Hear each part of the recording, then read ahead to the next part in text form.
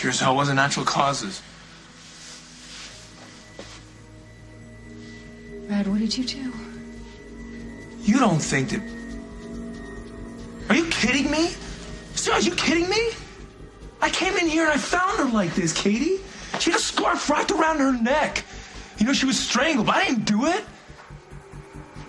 Please tell me you believe me. Nobody move.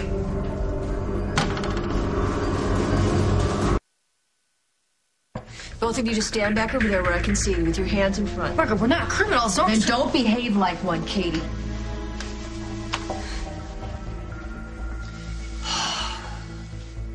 So I'm guessing that she was already dead when Brad called you and you just neglected to tell me that? Katie had nothing to do with this. Neither did you. Brad found Spencer like this. When he got here, she had that scarf tied around. Just stop talking. Do you understand? Oakdale PD. This is Hughes. I need forensics at the Lakeview. We have an apparent homicide.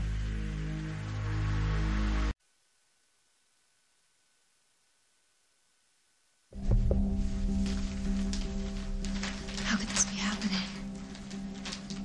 That's the way I felt when I came in. Why did you? Why didn't you stay away like you were supposed to? That scarf was around her neck when she was found. I don't understand. If it was around her neck, how did it come off? Obviously, the crime scene was compromised. All right, I want a complete CSI. I want blood and hair samples, carpet fiber, and a quick estimate for time of death. Okay, I'll have the ME call as soon as he has one. All right, that's all for now. Yeah, you two arrest us. We didn't do anything. Don't talk. Don't talk. Just go. Don't talk.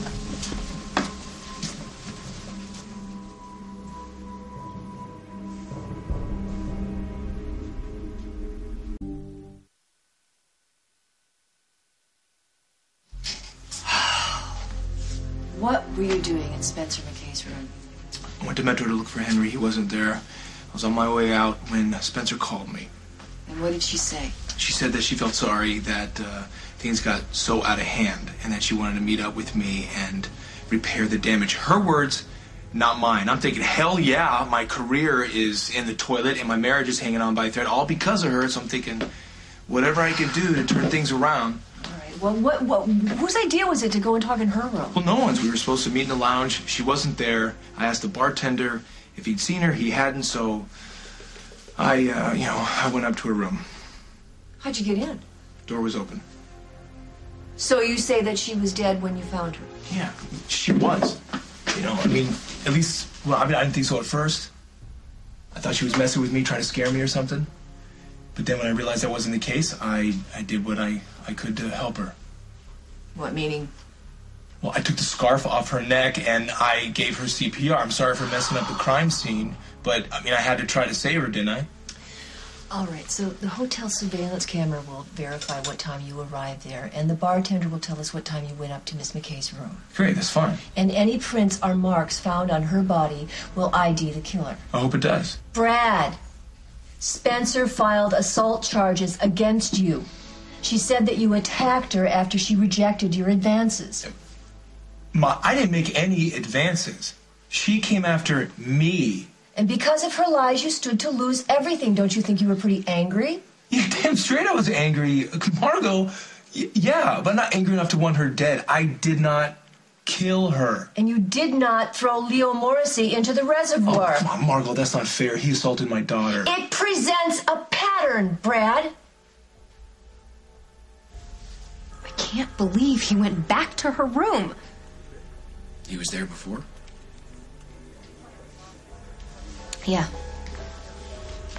Spencer had lied to Kim about him, so he went to confront her, and apparently she was pushing him out of the door, and somehow her blouse got ripped. It was an accident. It's okay. This is insane. I know it sounds insane. Okay. Promise you won't get angry if I ask you something.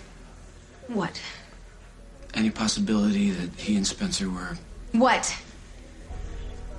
I know the two of them were working together pretty closely, and you and Brad, from what little I gathered, you were having Brad was tough not time having an with affair things. with Spencer McKay. Okay, I'm just playing devil's advocate here. What if she threatened to tell you about them? Stop it, okay? Jack, he didn't kill her. I'm sorry. I get paid to look at all the possibilities. Can I get you a cup of coffee? Something? Okay. Yes, I might have had some suspicions, a little. And Margo has too, but I can't believe he would do something like that. Can't? Or don't want to? The room contained evidence of only 2 sets of fingerprints, the victim's and Brad Snyder's. Are you sure they were his? Yeah, we have them on file from his last arrest. Okay, but he's been in her room before. Maybe the person that killed her was wearing gloves. There's no evidence of anyone else being in the room at the time of the death, so... What was that time?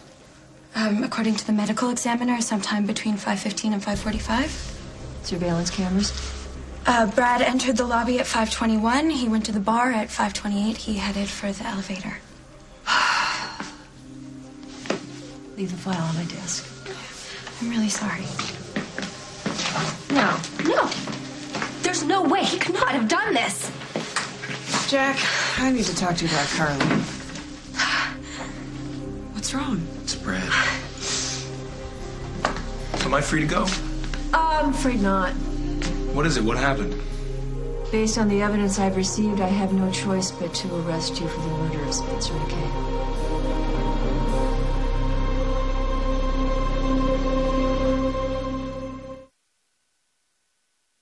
You have a right to have an attorney present during any and all questioning. If you cannot afford an attorney, one will be appointed to you. Do you understand?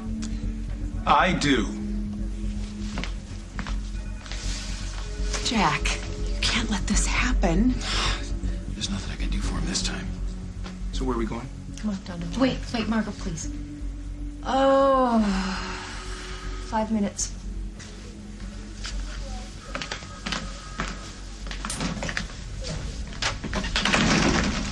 Listen to me. Someone is playing a sick game here. I'm being used. But who? I don't know who. I don't know why. I don't know what to believe anymore. This is like a horrible nightmare, and I can't wake up. Listen to me. I did not try to seduce Spencer. I did not kill her. Katie, please, you are all I have. If you're not behind me, I have got nothing. I believe you.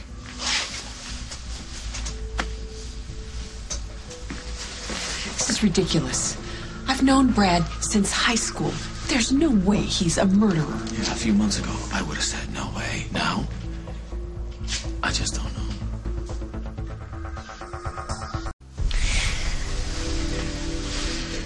Are you with me? No matter what? I'm with you.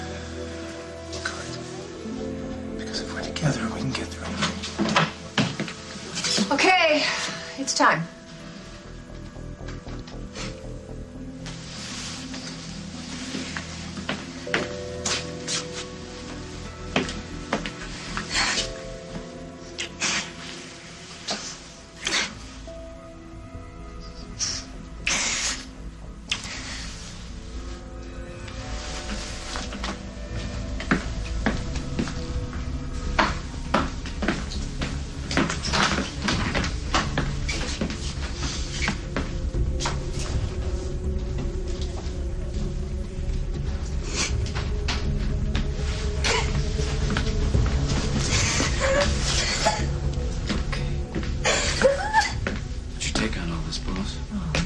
A trail of evidence that leads directly to the crime. If Brad is innocent, and I pray for Katie's sake that he is, he's gonna have a hell of a time proving it.